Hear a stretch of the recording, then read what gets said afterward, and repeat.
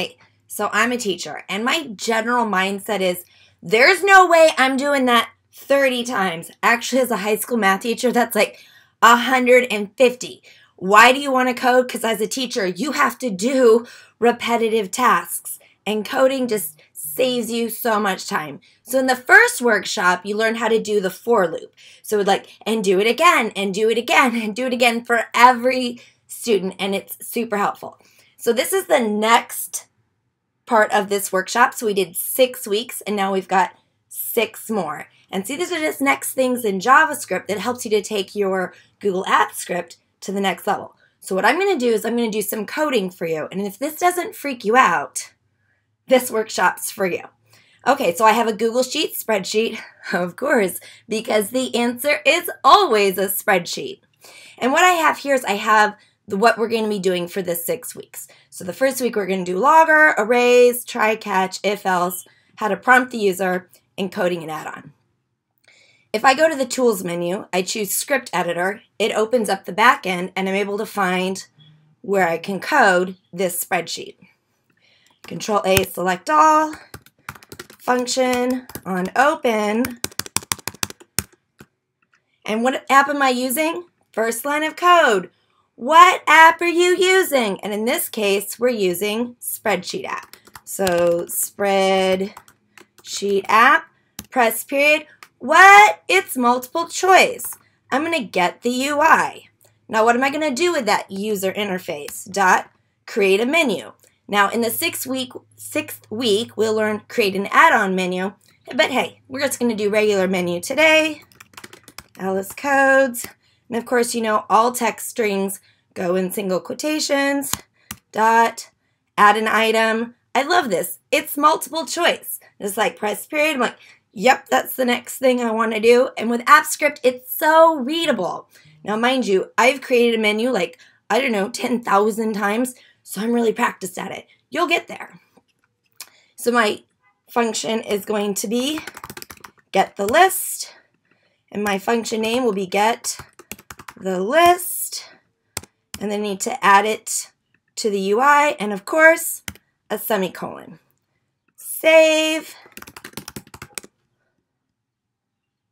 run, and I should, now, yep, I do have a menu on my spreadsheet. Awesome, doesn't do anything yet because I don't yet have the function get the list, curly brace. Okay, var ss equals spreadsheet app dot get active spreadsheet. I could like seriously do this in my sleep. This is like always my first line of code. What app are you using? Most likely I want the active one that I'm using right now. All right, and then my next one with spreadsheets, you have the sheet. You have 3 levels. The whole workbook, the sheet, and then the data range. So I'm going to define those. I'm going to do var sheet equals ss.get the active sheet. Now here's where I'm going to use logger.log.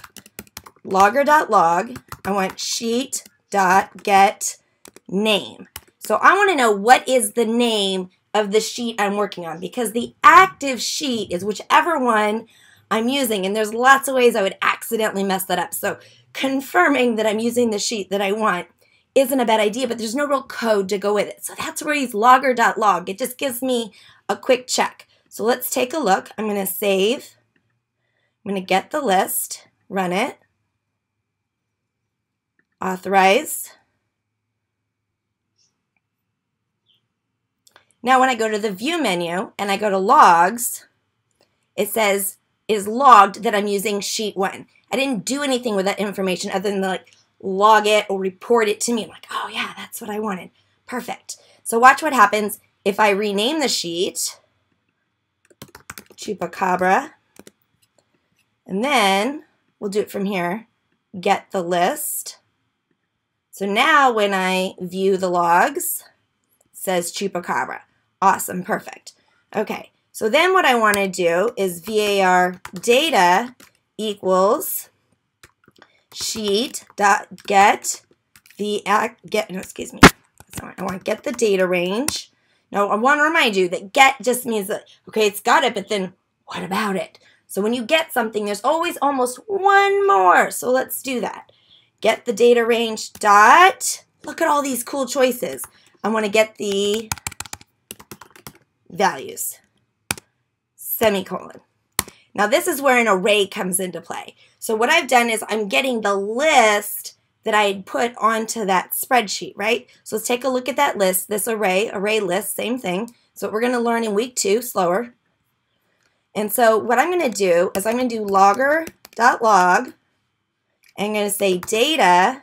Now array, this is a 2-dimensional array because I have row and column, but it's JavaScript, so it starts counting at 0 instead of counting at 1. So I'm going to do row 1, column 1, which should be week 1 logger, but I have to put it as row 0, column 0, because that's the way JavaScript works. So let's see what it returns. Save and run. View the log. Sure enough, week 1 logger. So what if I wanted this one here? So this is row 4, but in JavaScript, 4 is really a 3, right? Okay, so I'm going to do 3 and column 0, and it should give me the week 4. So I'm going to edit that 3, 0, save and run. View the logs. Boom, totally did it. Okay, so you're like, how does that help me with teaching? Like, trust me, it does. All of these tutorials are going to be centered around activities that you can do as a teacher. So join me and you can code.